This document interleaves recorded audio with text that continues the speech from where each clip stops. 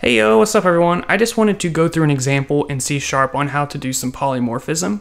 So this is easily seen when we have a base class such as user.cs and then a derived class such as student. But we're also going to create another class which is going to be teachers.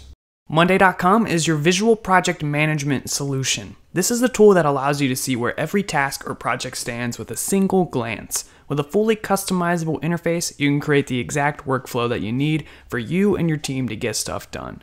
Monday.com is available on mobile and integrates well with some of the most popular tools out there, so get your life in order by giving it a try for free. Link in the description. So right-clicking our program, we're going to say add a new file, class, and we're just going to call this teacher. This will also inherit from user,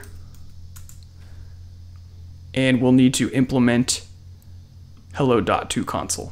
And we're going to make this say, I'm a teacher, my name is, plus full name. All right, take a look at the student. We have a similar one. It says, hi, I'm a student, my name is, and then it says full name dot toUpper, just for fun, I guess. Now, inside of our program, here's what we're gonna do.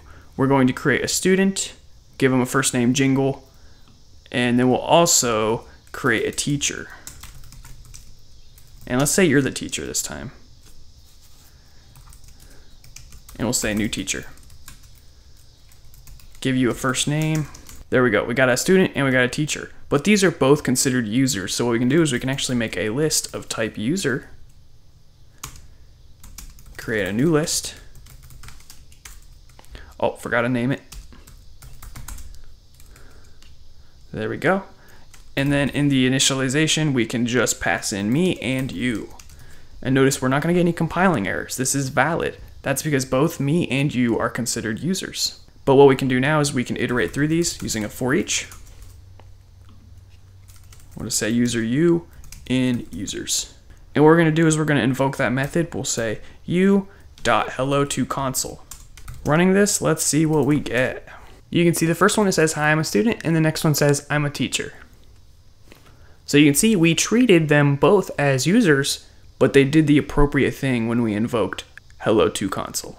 Now, if we were in the situation where the method was not abstract, let's just say it was virtual, it might have a body in here. And what we'll do in this situation is we'll just do a very general one. We'll say, hi, I'm, and put full name.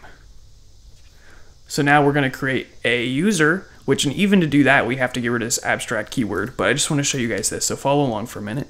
We'll get rid of that abstract keyword and create a user directly. So just a general user, nothing special. We will also add that to the list. And this for each should still work because hello2console does exist on this user object. So let's run it and see what we get. You can see the last one says, hi, I'm general user. So if it's a situation where we're just working with a base class, it should use the method that's defined inside of it, right here. So in conclusion, we can treat all of these types as users and they will do the appropriate thing. So thank you guys for watching. Now we're going to be talking about constructors, so go check that out.